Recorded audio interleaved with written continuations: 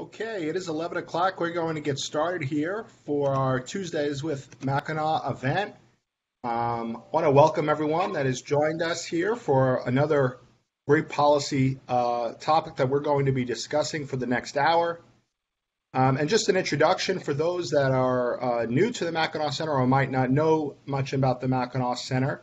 The Mackinac Center for Public Policy is a Michigan-based, nonpartisan research firm and educational institute that advances public policies based on the principles of free market, limited government, personal responsibility, and respect for private property. Founded in 1987, the center's core work is to research and develop free market solutions to current policy challenges. We also litigate in the public interest, advance government transparency, and educate citizens, media, and lawmakers on the benefits of free market approaches. Just a few logistical details before we introduce you to our speakers. Just a reminder, we'll be doing it throughout the event, but to keep your audio on mute, particularly if you exit and enter the event. You may submit questions throughout the event that we'll be trying to get to all of them by the end of the event, and we'll address them to each of our respective speakers. You may submit those via the chat box that you'll see on the right-hand corner. And we ask that if you are planning on submitting questions, that you edit your name to reflect your first and last name so we can properly address you. Want to get started with our president, Joe Lehman. Before we address the topic at hand, Joe has some opening remarks that he'd like to deliver to our audience. Joe? Thanks a lot, Don, and thank you, all you Mackinac Center supporters who could join us today and people interested in education. It's been great to know that we have your backing as some things for the very first time in most of our lives.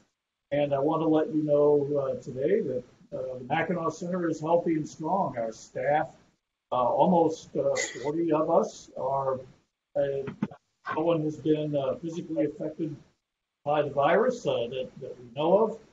And actually, as far as I know, nobody in the Mackinac Center family, any of the owners or board members or anything like that. So we're grateful for it. And as an institution, we're strong. We into the pandemic and subsequent lockdown with very strong financial reserves. We did that just as a matter of prudence over the years. We built them because we knew that one day something would happen, and this is what it turned out to be. So we are able to focus on our priorities and pivot. Our gift volume has remained good, so much so that we was not a very hard call for us to say we're going to stick to our limited government principles, and the Mackinac Center, which stands for limited government, will not be taking federal funds to other organizations. So we've been able to pivot a lot of our normal policy agenda to focus on the pandemic itself, lockdown. First 72 hours in Michigan, I would say Governor Whitmer had a pretty good run for 72 hours. She actually adopted several of our ideas, like making it easier to practice medicine across things like eliminating artificial caps on hospital beds. But now the focus, more than anything, is how do we reopen society? And that's where Governor Whitmer and the Mackinac Center have accompanied on a number of things. So the Mackinac Center's goals regarding reopening society itself, which includes the economy, are number one, to make it safe for people to talk about reopening society without being immediately accused of having bad motives or not caring about people. We also are shifting the focus of what sorts of enterprises should be allowed to operate right now. The governor's approach has been to divide them into essential versus non-essential. But we think that's not the best way. We think it's better to look at what can we do safely versus what cannot be done safely. And we think a great many businesses that are now locked down by her order can in fact be done safely. And we think it is imperative to let the people at large make these decisions, have government deciding for the people things that they're able to do themselves. People have different appetites for risk. When it comes to risk, we think the people are, for the most part, in the best position to decide instead of letting other people decide for us. So that brings us to education. Education, I've always said at the Mackinac Center, is important as a policy matter to us, because if we don't get education right, it might not matter what else we do get right. Education is utterly fundamental to our future. And if this pandemic is showing us anything, it's the value of choices and nimbleness in an education system and an education ecosystem, really. And we know that we have to be on guard, that no one uses this crisis to lock in old bad ways of doing things or to further entrench certain special interests in labor unions. We saw in the governor's executive orders on labor unions, she's written special exceptions for them right in the order that shows the powerful place that closer unionism sadly still has. So we favor more parental options with support from the state instead of the other way around, which is state option with support from the parent. And I'm going to turn it back over to Don right now so that he can introduce speakers. But thank you again for your interest in the Mackinac Center and supporting us in tough times. Thank you so much for those comments, Joe. Very reassuring, and obviously great to hear that we at the Mackinac Center continue on our path towards our vision. Topic we're going to discuss today is education policy, and the COVID-19 pandemic has radically changed for many families and children what the familiar day-to-day world of American education looks like. Some of the questions that we're going to be discussing are these changes temporary? Are they long-lasting? What can we learn from these changes, and what we can expect the education system to look like after this moment fades? With many parents in Michigan and nationwide now better able to watch their children's education experience up close and personal, how will this change the landscape of school choice, both in Michigan and around the country? So these big questions will guide our conversation with our expert guests that we've brought to you for our virtual policy forum on education. And among the topics addressed will be how schools are adapting to the new reality of distance learning, and what policymakers can do to advance education freedom and quality in light of these unprecedented challenges. My name is Don Orico. I'm Director of Strategic Partnerships for the Mackinac Center. I am based here in sunny Land O'Lakes, Florida. A small piece of evidence of Mackinac Center's outreach throughout the country to advance our work and our agenda in every state of the country, and to advance the successes that we've helped bring about in Michigan in every state of the country. We have some great speakers for you. First off, I want to introduce Dr. Michael McShane. He's the Director of National Research at EdChoice, a leading national organization committed to promoting ideas and policies that advance educational freedom. A former high school teacher with advanced degrees from Notre Dame and the University of Arkansas, his academic research, policy analysis, and commentary have been widely published on numerous topics related to education reform. Robert Pondiscio is a senior fellow and vice president for external affairs at the Thomas B. Fordham Institute, a national think tank that promotes educational excellence through research, analysis, and commentary. Mr. Pondiscio is a former civics teacher as well and a former journalist. His columns frequently appear in major publications. And in 2019, his book about New York City's Success Academy charter school network called How the Other Half Learns won critical acclaim. And then finally, Ben DeGrow is the Mackinac Center's very own Director of Education Policy. He joined the center in 2015 after a long stint at Colorado's Independence Institute, where he provided expert analysis on school choice, school finance, collective bargaining, and education employment policies. He has graduated summa cum laude with a BA in history from Hillsdale College and went on to receive a master's degree in history from Penn State University. And I want to start with you, Ben, with our first question. We've seen obviously a vast majority of schools, if not all schools, have closed in the United States, including here in Michigan, or there in Michigan, I should say. Millions of school children across the United States suddenly have been confined to their homes to distance learning. In Michigan, districts and charter schools have been rolling out distance learning plans on the fly, with today as the deadline to get them up and running. And many other states are facing similar challenges, with some schools rising to the challenge, but lingering obstacles remain, and many unknowns facing parents, educators, and children in the months ahead.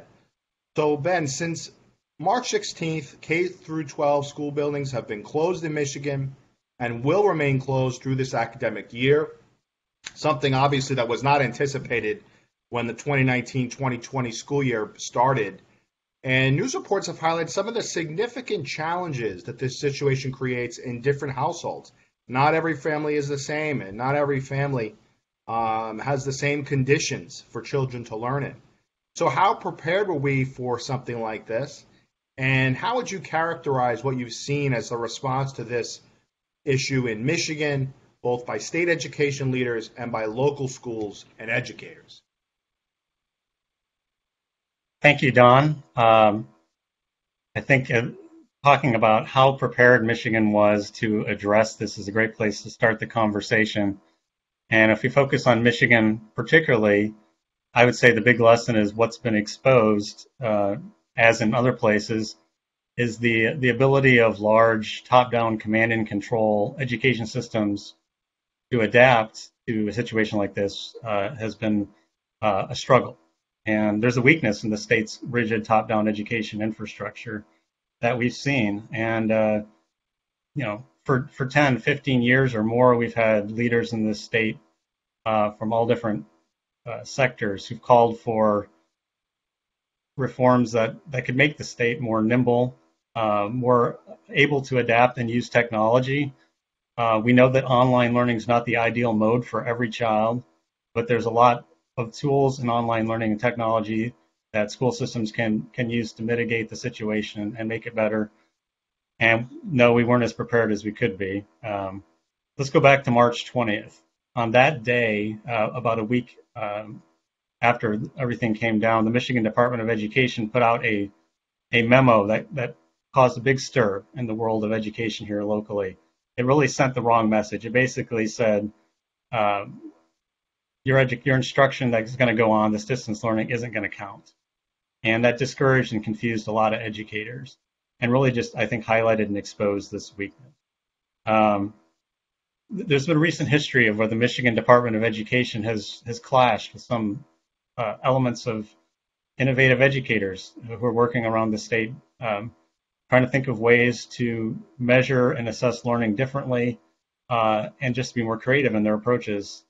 And past years, they spent more time fighting with the Michigan Department of Education than cooperating to help other educators in the state learn from them. And that's been a problem. So I don't want to dwell too much on the past and the blame, so I'll kind of pivot to the positive stories. In the early days of the shutdown, we did see a lot of really good responses. And I think this shows the other side of the coin, and that's school systems that have already built stronger communication with and trust with their parents where they're serving were at an advantage. And in some cases, these are charter schools. In some cases, these are smaller districts. But you saw a lot of heroic work from educators, distributing food, distributing homework packets, distributing Chromebooks and devices to kids. Where kids didn't want to learn before, it's a struggle. But where kids are engaged and want to learn, and the educators are dedicated, there's a lot of possibility. So fast forward to April 2nd, you have Governor Whitmer kind of settles the landscape a little bit with her executive order and says we need to put out these distance learning plans in order to continue receiving funding. So that applies to every district and charter school in the state of Michigan. There's some advantages in that. It did recognize the need for more flexibility at the local level. And it, faced the realities of the challenges that are there as far as some families and students not having the technology or the devices they need, and figure out ways to address that. And what we're seeing is the local solutions are the ones that are working the best. Again, that emphasis on flexibility. As we started to look through some of these plans, we call them continuity of learning plans. I guess it's safe to say we've seen a mixed bag. Nobody's really going to penalize kids who don't, finish all their assignments. That's kind of been the general state approach. But some other districts are figuring out there are ways to create positive incentives to help students learn. There are districts who are doing kind of the minimum or basic, and they're putting up links to online resources like Khan Academy, or they're just sending homework packets home to parents and saying, hey, if you got any questions, call us. But on the other end, we're seeing districts that are really kind of trying to put robust programs in place where teachers are interacting with students on a daily basis, or they're even doing creative things like they're retraining their bus drivers to be mentors for students who are at risk. Interesting things like that.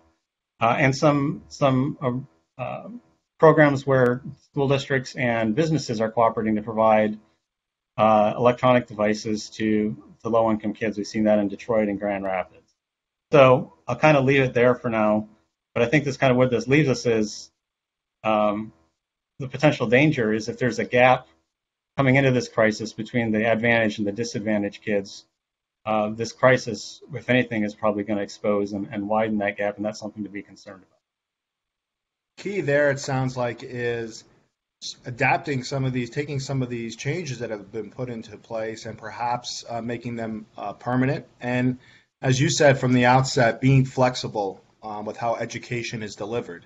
And that flexibility allows for innovation and allows to adapt into individual kids and not just a one-size-fits-all approach. And it seems like that's been forced upon many of these school districts and states now, and we're seeing some good things come out of that. I want to turn to Mike McShane now. Mike, you've been writing about how different private schools around the country have responded to COVID-19, altering education and how it's delivered without in-person instruction. Can you share some of the highlights of what you've observed, what sort of themes you're seeing, and what lessons on the private side of education we could learn from this? Yeah, absolutely. So as the world sort of started to go to hell in a handbasket, what feels like 2 years ago, but was actually like 6 weeks ago, I was thinking to myself, what can I do? What can I do to try and make this situation better? And it wasn't just, keep talking about the same old things that I've talked about before, but how can we actually do something to help the millions of school children that are going to have their educations disrupted? And so I sort of took a look in the mirror and said, okay, well, I'm an education researcher. So how can I do research that can help this situation? And given the extensive contacts that I have in schools across the country, I said, look, why don't I try and reach out to schools that are figuring out ways to solve these problems and then share them with as many people as I possibly can. And so that was the project that I set out to do. I interviewed, and I'm continuing to interview really passionate, innovative school leaders across the country from a variety of different schools. So I've profiled schools, and it's all available on EdChoice's blog. But I've interviewed schools from Nashua, New Hampshire, to Copperfield, Texas, to Phoenix, Arizona, urban schools, rural schools, Montessori school, a little bit of everything. And a few things have emerged that I think are sort of worth sharing as folks think about this. One, to kind of echo what Ben talked about is there's that old adage that the best time to plant a tree was 30 years ago, but the second best time is today. And I think what we saw in a lot of schools that had already laid down some of this infrastructure, so some schools that had gone to one-to-one devices or had created some kind of distance learning, whether it was around snow days or that just had some of this communications infrastructure and technological infrastructure, had a jump on everyone else getting involved in this.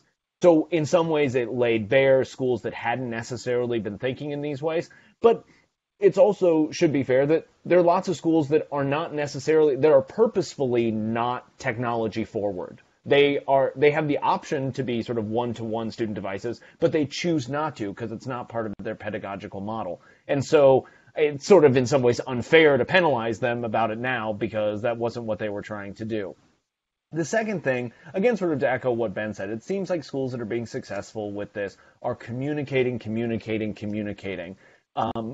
So many of these schools from the outset, even if they were communicating things that were not necessarily this is what our plan is or this is what's going to happen on Monday, it was, hey, we're monitoring this situation. Here are the conversations that we're having. Please share your thoughts. Just keeping these lines of communication with parents open.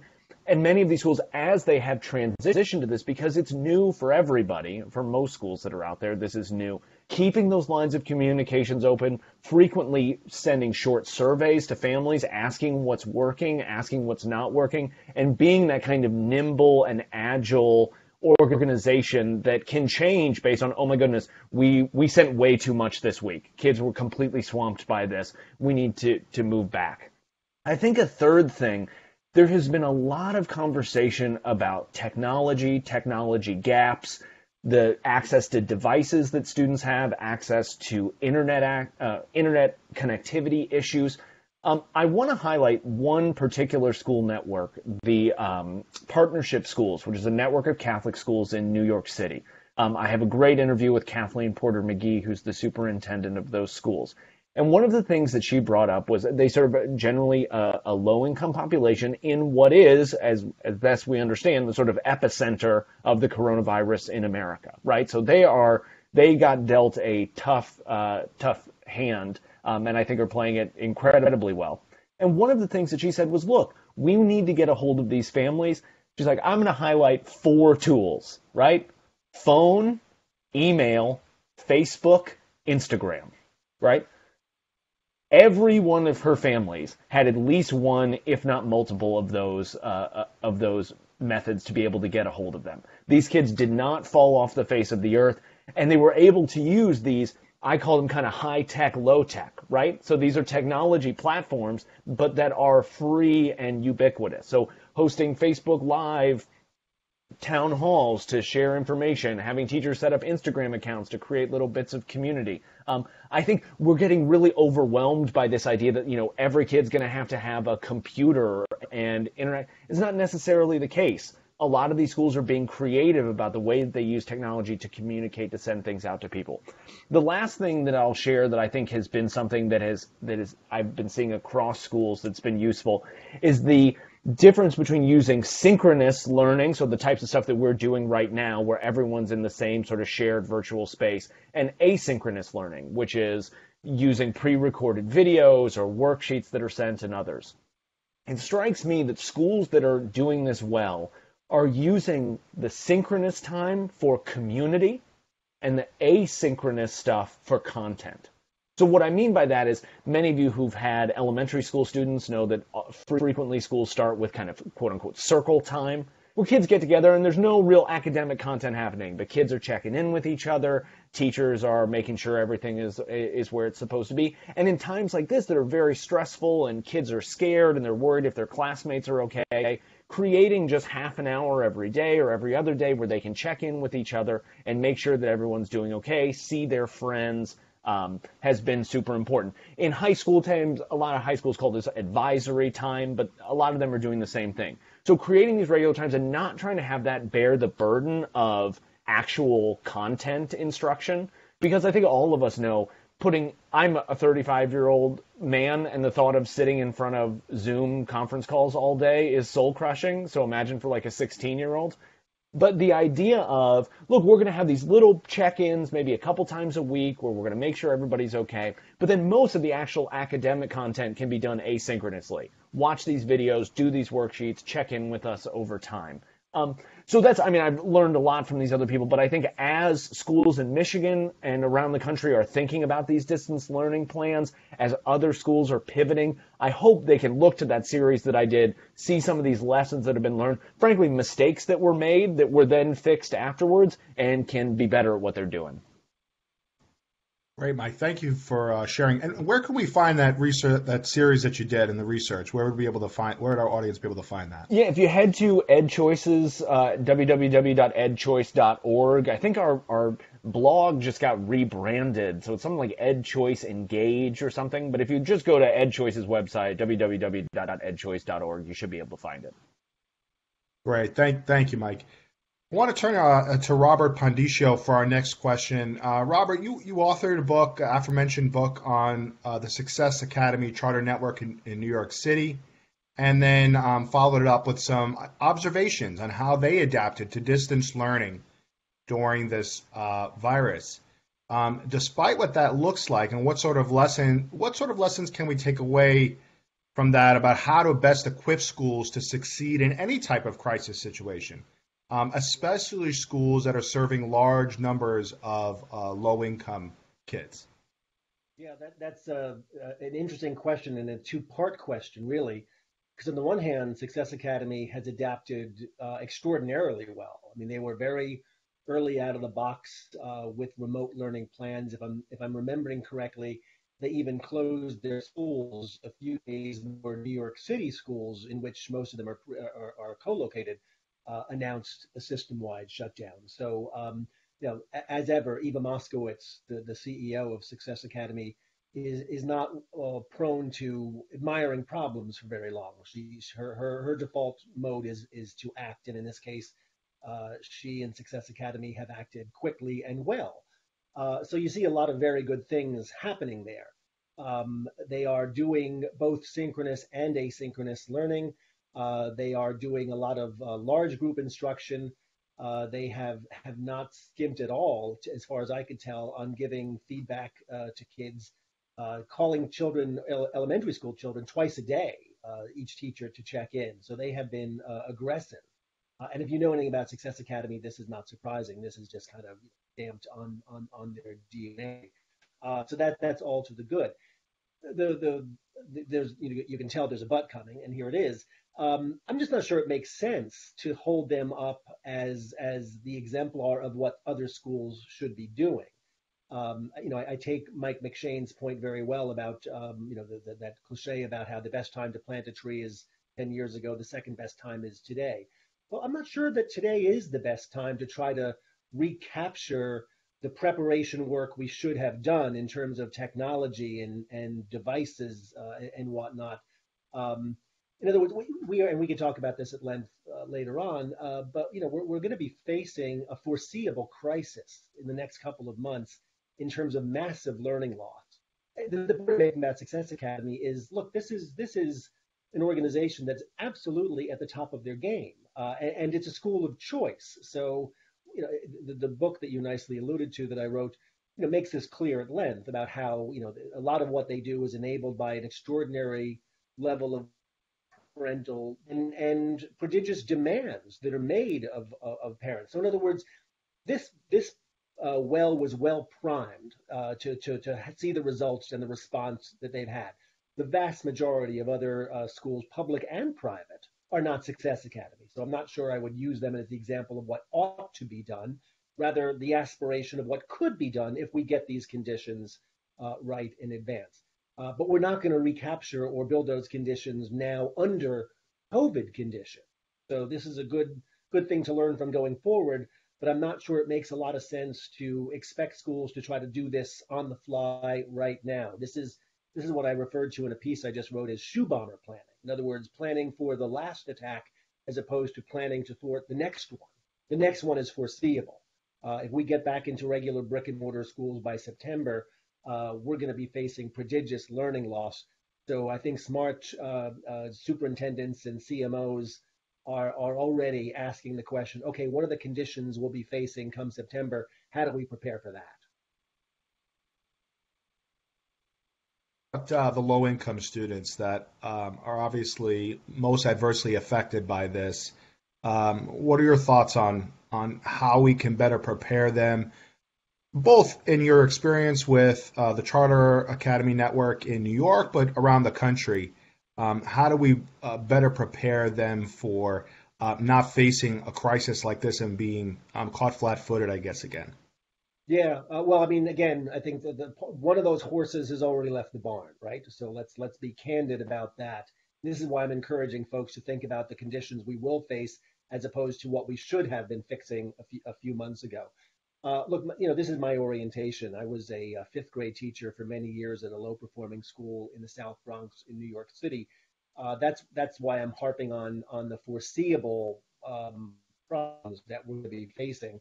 Ben was saying earlier about how the COVID crisis has exposed many of these gaps. Well, they've actually exacerbated them, right? In other words, kids who have engaged parents who have devices and bandwidth, who are motivated, etc., or can be made motivated by their parents, are not going to suffer nearly as much learning loss as low-income kids, for example, who don't have those advantages.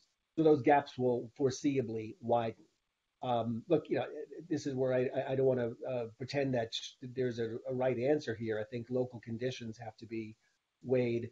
But if I'm a district superintendent right now, I'm thinking about things like, okay, who can teach anybody in the district, starting in September? What can I do in terms of ability grouping, in terms of small group instruction, in terms of, frankly, this rubs folks like us the wrong way, centralized planning, because I want teachers to be focused on remediating foreseeable gaps right now. I don't want them spending their time planning lessons. I want to see them working with kids, being diagnosticians, assessing, etc. Real nuts and bolts stuff to try to make up as quickly as possible for that lost learning time. This is not going to be a forever condition. I think if we approach this as a foreseeable 2 to 3 month intense intervention to bring those most disadvantaged back up to where they might have been had we not had this disruption, then we're going to be better off. Thank you for that, Robert. Really great answers there. I want to turn back to Ben. Ben, we're just starting to turn into another aspect of this crisis. We're just starting to come to terms with the impending fiscal cliff that many state and local school districts will be now faced with. Real widespread budget cuts are going to hit schools hard, as they haven't done in years. And state lawmakers are going to face some tough decisions, especially given what Robert talked about in terms of that loss of learning time that we're experiencing right now. Putting this situation in perspective, what should policymakers be looking at to make these tough fiscal decisions? Yeah, summarized well. Bigger challenges are looming. Fewer resources are going to be available. So the answer is we can't do business as usual. To put this in perspective, on March 11th, the Mackinac Center published an article I wrote titled "Michigan Per Pupil Funding Reaches an All-Time High." If you all remember, that was the same day that COVID-19 was declared a global pandemic. And so right there is your peak of the cliff. We just had gotten that 2019 data from the state and highlighted the fact that Michigan was approaching $15,000 per student in per pupil revenue, and not getting very good results for it. And little did we know what was coming next. And that is, here we are a month later. Two of the biggest sources of revenue that affect Michigan schools, and I think a lot of states that depend heavily on state revenue, this is a big deal. Sales and income tax make up about $9 billion of K-12 education revenue in the state of Michigan, which is almost half the dollars that come in. And those have taken a hit in the last couple months. We're just coming now to the point where we're starting to get projections of where this is going to come down, and money's coming in to tide things over for this year. For local leaders in the short term, these distance learning plans have set in stone that they have to keep all their staff in place. And, with fairly good reason to providing some kind of employment stability, that's fine. But on average, 80% of a school district's budget is tied to their staffing. So as they're trying to adapt to the distance learning situation, there's a little room to maneuver, but not a lot. And we don't hear a lot of discussion about what happens to things like the money they spend on bus fuel or utilities or substitute teachers, the things that you don't need as much of during a global pandemic situation. So there is room for many districts to maneuver in the short term, right? And there's really no telling what Lansing lawmakers are going to do for the next few school aid payments, as we're kind of waiting on those revenue projections to come in the state in the month of May. But my advice for state lawmakers is, let's not do the instant gut reaction thing, which is, these revenue projections come in, let's just, make these cuts across the board. Let's stop and step back a bit and think about creative, strategic ways. Maybe the way we've been funding education in the past is not the most effective. And one example that stands out that I've recommended relates to intermediate school districts. Michigan has 56 of these agencies. A lot of states don't have them. They're bureaucratic. They're generally charged with administering and overseeing the delivery of special education services. They also provide back office support for districts and things like that. What people don't realize is a couple of things. ISDs are generally more protected from this economic downturn. They depend on local property tax. They have access to much more of that than the average school district, and much more than the average charter school, which has no access to property taxes. And they've been relatively well off. So since 2004, while public school enrollment has dropped in our state by 14%, Michigan is a declining enrollment state, real ISD spending adjusted for inflation has grown by about 1/3. So more and more of the dollars in K-12 education are being funneled through these agencies. Now is the time to think about, can we redirect some of those dollars that are going to ISDs and send them closer where the decisions are being made to affect students to support a nimble, more flexible local strategy.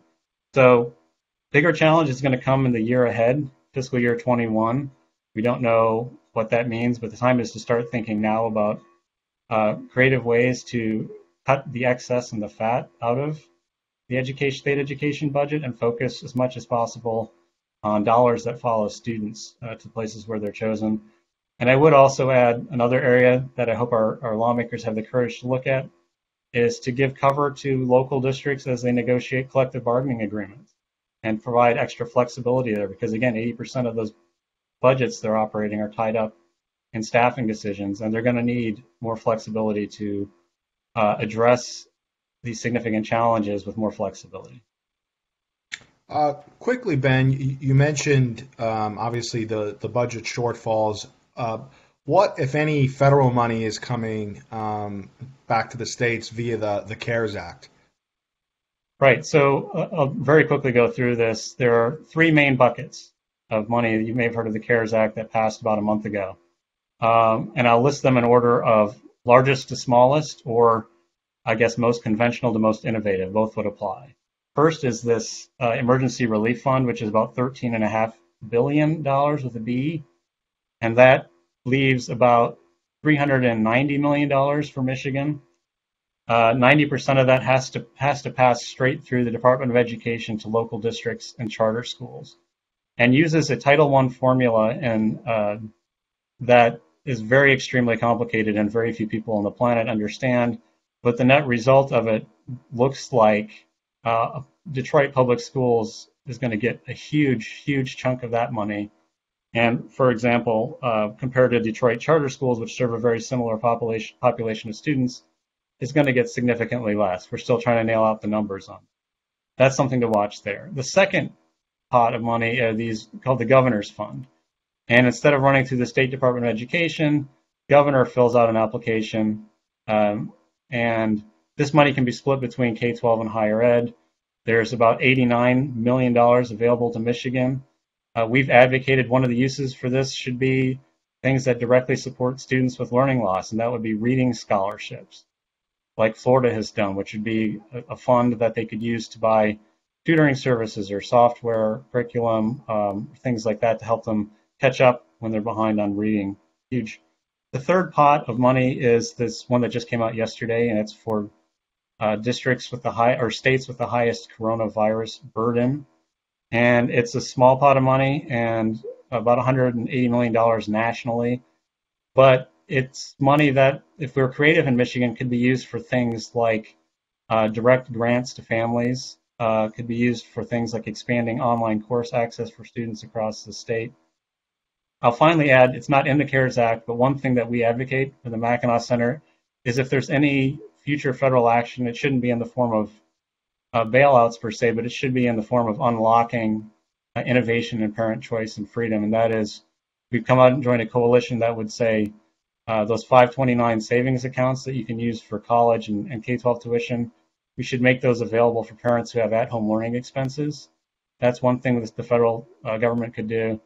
Or maybe even something like a tax credit system that would provide tax credits for donations to private school scholarships or devices, internet access for kids in low-income situations. So that's what the federal situation looks like. Thank you, Ben. I want to turn back to Mike. Mike, obviously these difficult economic times are going to impact private schools as well, particularly families that already were living on tight budgets trying to send their children to private schools. And we know not long before this crisis hit that many private schools around the country were excitedly anticipating the results of a big Supreme Court decision called the Espinoza case, that would really open up the landscape for private school choice programs around the country.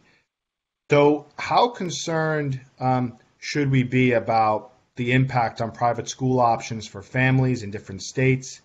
And how do you see this affecting the landscape for private school choice going forward? I mean, I think we should be very concerned for private schools. I don't want to, after the rosy picture Ben just painted, I don't want to have to continue depressing all of you, or if I'm calling from the Central Time, so it'd be even less appropriate to start day drinking at this point. But to continue to paint the portrait of the gathering clouds, I mean, private schools, if we look back to the Great Recession, the last kind of major economic shock to hit both household budgets as well as state and local budgets, the best research that we have, a couple of researchers at Harvard crunched the numbers and estimated that the Great Recession culled about a third of private schools in America. So about a third of private schools in America were closed as a result of the Great Recession. And the Great Recession was a slower burn than what we're having right now. This took place over the course of a couple years. So it is not unreasonable for us to expect a substantial percentage of students to not be able to attend private schools in the fall based on the financial situation of their families. Now, on one end, we can look at the impact that will have on private schools, which will be serious and negative, and most of the private school leaders that I speak to are very, very concerned about this. Even what we would consider to be strong, fiscally sound private schools, they do not operate on big margins. They rarely charge a tuition level that's the actual cost to educate. They rely on a lot of private philanthropy, so you have the double whammy there, where if people have fewer philanthropic dollars to give. But we also need to think about the vicious cycle here on public schools as well.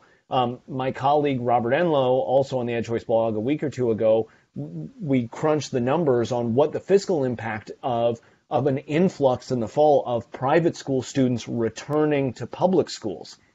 And we crunched the numbers for Michigan. If just 10% of private school students went back to public schools this fall, that's about $153 million in new expenses in the state of Michigan. If it's closer to 30%, we're talking about $459 million in new expenses. So you've got the problems that Ben highlighted, where we're going to see decreased revenue levels and potentially substantially increased costs. So I see a very real possibility of this kind of spiraling of you have more students than ever coming in, but less money to cope with them. And I think you've got a really, really difficult situation that's happening there. Now, constitutionally, I am unable to only tell bad news. So I do want to share another bit of better news and something that actually fascinated me. We are doing a lot of polling research on families and understanding how they're thinking about the coronavirus and the impact that it has on them. And one of the questions, we put a poll in the field earlier this month, we published it last week.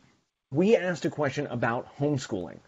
And I don't know if you all have had the same social media diet that I have, where it seems that this sort of accidental homeschooling that's happening right now has been just like a nightmarish scenario for everyone. You know, the tweets that a week into it said, teachers should be making $1 billion each, got hundreds of thousands of likes, and the people saying, can I call a substitute for my own teaching of my kids? People are loving those things. And so if that was the sort of funhouse mirror in which you viewed these things, you'd think, oh my goodness, like people are thinking this is a horrible experience. Well, when we actually asked a representative sample of Americans, what we found was that 28% of our survey respondents said that they viewed homeschooling much more favorably as a result of this experience. And only 8% viewed it much less favorably. And when you include the sort of somewhat more, so 28% were much more favorable, 24% were somewhat more favorable, and only 18% were somewhat less favorable. So the actual spread is that for the majority of people that responded to our survey, they have a more favorable view of homeschooling than they had before. And so I think that if we talk about what maybe lasting changes might come out of that subtle shift that happened, where there's a substantial portion of people that have sort of unwittingly or without their consent have been sort of forced to homeschool, and it seems like some percentage of those people are actually really enjoying it and are seeing that as potentially a viable option for their kids. So if there is a silver lining to all of these gray clouds, it could be that there's families that are being exposed to a new way of educating their children that they otherwise wouldn't have, and are actually enjoying it and may think about doing that in the future. Well, thank you for at least that good news. I can speak to the fact my wife down here in Florida is a teacher for Florida Virtual School, and that has been one of the success stories, I think, in all of this, is that for her, never skipped a beat, and for her students, they never skipped a beat. And Florida, being so well advanced on school choice and education options, has really not, I don't think, suffered as much. I think there are obviously some instances where we are seeing some suffering, but the growing pains haven't been as difficult because of the resources that are already in place and the choices that are already in place for students. How viable will online learning be now, not just in Florida, but around the country, where people, like you say, do start to realize that there are benefits to online learning? I think that one of the things that I've been thinking about as a result of sort of all of this crisis, Nassim Taleb wrote that great book years ago called Anti-Fragile, about systems that are, you have weak systems, you have fragile systems, you can have strong systems, but they can break. And the ultimate thing that we want to have is trying to create what we might call anti-fragile systems, that when shocks are given to them, they actually return stronger. So I hope if we take lessons away from this whole experience, we start to think about ways to make our schooling system anti-fragile. That is to say, to be able to cope with difficult situations that just happen. You're down in Florida, hurricanes come through. I live in Tornado Alley. We have earthquakes, and with increased global interconnectedness, like it was only a matter of time until something like a pandemic or disease. Like these things are just part of life that we have. So we need to think about creating systems that can absorb shocks like this. And so I think obviously online learning is a piece of that, is having that, if nothing else, as a kind of backup system to say, look, we have snow days frequently here. Y'all have snow days even more frequently up there. Why can't we create some sort of system that can operate when it snows outside, right? I think that, so we're not just talking natural disasters and those things, but creating all of those types of issues. So I think that, as with many of these things, I think people are going to be exposed to online learning that wouldn't have otherwise been exposed to it and are going to like it. And I think there are people who are going to be exposed to online learning who otherwise wouldn't, who are not going to like it. So what I hope is that this will expose people to different ideas that are out there, and it'll expand their sort of set of what are the potential schools that we could send our kids to. And then hopefully we have the policy responses to say, look, I don't think online learning is the right answer for many kids. There are many kids that will not thrive in an online learning environment, and we shouldn't want to put them in one.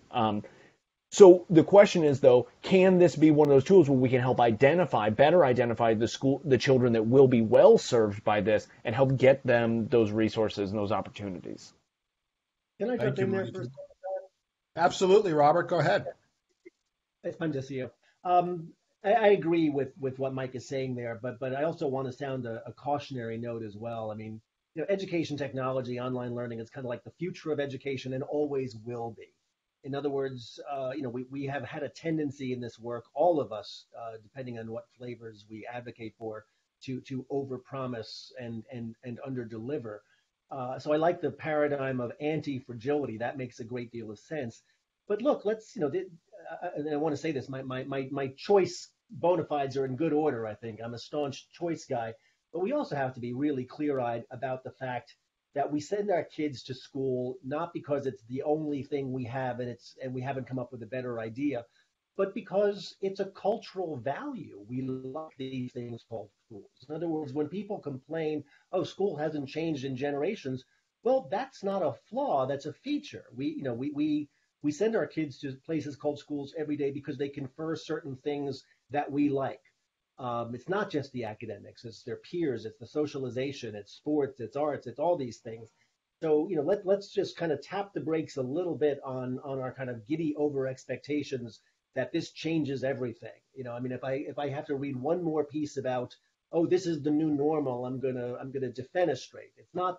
The old normal is still very much with us, and most of us can't wait to get back there. Key, Robert, is as Mike talked about and you mentioned, is choice for families, choice for children, choice for local school districts to be able to choose what's best for each individual student and family. And that's the underlying word there that it keeps coming up in our discussion. And Robert, I do want to close with you quickly. Obviously, one of the things that's been most greatly impacted by this is the loss of standardized tests. We're not going to see really any standardized tests happen this year. What are your thoughts on that? And what are your thoughts on essentially resetting education come the fall? You have to ask me a real simple question. Sorry about that. It's okay. I've said for years I've got a very complicated relationship with standardized testing. It's kind of a moral imperative, and for accountability purposes, it's not going to go away. But I've always been the guy who says, look, I can't turn a blind eye to the deleterious effects it has on curriculum, on teaching, on learning, on the act of schooling, and that doesn't change. So we're kind of at an interesting pivot point. On the one hand, a year without standardized testing gives ammunition to anti-test advocates to say, hey, look, we're living without this just fine. On the other hand, and back to what I was saying before about the predictable learning losses, there's never going to be a time where assessment to drive instruction was more important than it's about to be, 90, 120 days from now, whenever we get back to brick and mortar schooling or something closer to normal. So that conflict between the need for assessment to drive instruction, while it's going to be pilloried for accountability purposes, is going to that gulf is going to be wider than ever. Thank you for that answer. I want to turn now to some of the questions that we have in the chat box, and we'll try to go through these as quickly as possible. And if we don't get to your question, we have your name, and we'll be sure that someone gets back to you with an answer to your question. I want to start with a question from Edward, and I'll direct this one to Mike. The question is, how are you getting out the synchronous and asynchronous possibilities to the wider group of educators and administrators? Yeah, so I'm just writing about it. We push it out on our blog via all of our social media channels and everything. So Look, two things that folks would be very helpful if you want to take those blogs and share them with the people that you know, that would be great. I'm also always trying to look for new schools that are doing cool things. So if you happen to know of a school that's really coping well with this, my email is just McShane@edchoice.org. So feel free to shoot those to me. If your kids or your grandkids or you teach in a school that is doing great, please let me know. But yeah, that's basically, we're using the traditional means. We email them out to people. We're using social media and everything to get them in the bloodstream. Great, thank you, Mike. Next question from Bill Rauerdink, and I'll direct this one to you, Ben. Obviously, many public employees have not been laid off or furloughed during this crisis. Will anyone address what the legislature should do to eliminate non-classroom administrators in Lansing, Michigan? Great question. A lot of the reason we have a majority of our employees in our K-12 system are non-teachers has to do with state and federal regulation.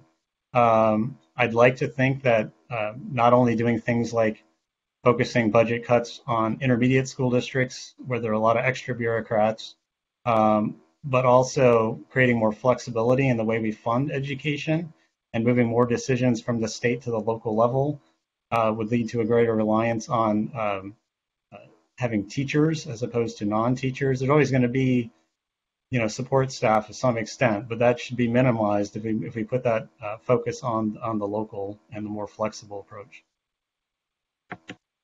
Great. And then from George, and I'll open this up to whoever wants to tackle this first. If there will be a shortage of K through 12 per student funding, any thought on taking away funding that is normally directed towards higher education? This is from George McMullen. I'll take a stab at that. I think there's room in the state budget for those conversations, and we won't know until we see the revenue picture come out next month. But my default would be to say fund it all according to student need, as opposed to the way we fund higher education now in Michigan, which is a lot of legacy funding for larger universities. A lot of that can be done as well in taking advantage of this current moment. So I think all of that should be on the table for the legislature to look at. Great, thank you, Ben. And you just answered the final question I had, essentially, which was about redirecting that funding that is normally allocated for higher education. I want to thank everyone for joining us for this event. Obviously, it is a wide-ranging topic, has an incredible impact, not just on, obviously, the kids and their learning, but on state budgets, local budgets, federal budgets, and then obviously families. So there's a lot of consequences to the actions that have been taken at the federal and state levels. And, we're not sure our legislators or our executives really thought through all of these, but we'll have to, I guess, do a postmortem on that after the fact. What I love about this topic is that it really dovetails well with what we spoke about last week on labor policy. These are all connected issues. And, flexibility was a term, and choice was another word that was used earlier to discuss some of the things that should be in place for these schools. Non-fragility, those are all great terms. Well, a lot of what we're doing on labor reform is to try to undo some of that.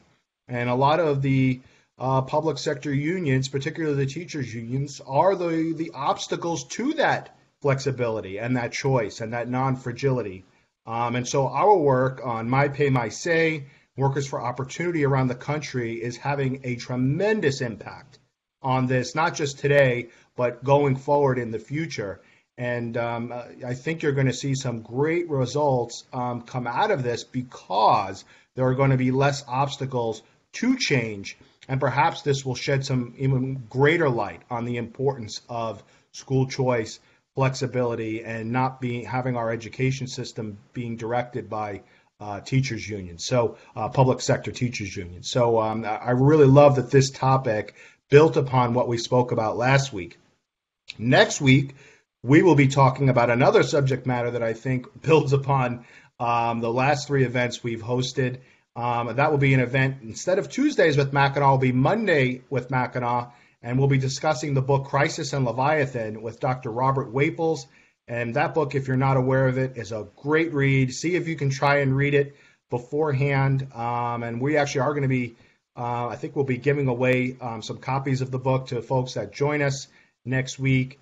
But that is a book that talks about how governments use crises to expand government authority. So no better time to discuss that than right now. But I want to thank Ben and Robert and Mike for all their great commentary. And if I can turn quickly to Robert and Mike as to where they can find your work and where we can keep up with what you're doing during this time. So Robert, quickly to you on where they can find your work.